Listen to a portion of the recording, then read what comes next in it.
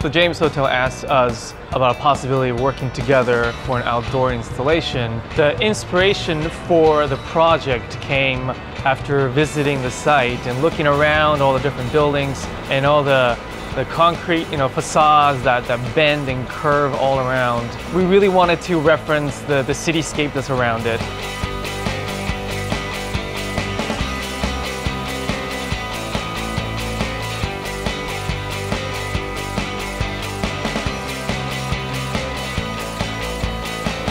Where so many people in the cultural community do come to know the James as being a spot that is supportive of the arts in Chicago. When I was first asked to participate in the Artist Studio program, I was really excited about the challenge, and I thought it was an interesting project for the James to bring artists from the region. I feel really, really honored to have been chosen.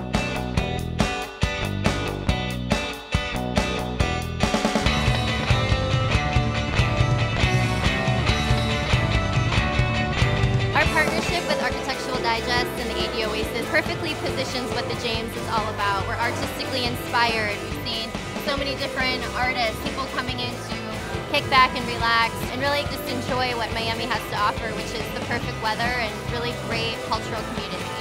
When they approached me from the James for something special for a permanent work for the guests to see, I immediately thought of Jorge Pantoja. The James wanted an artist who represented Miami.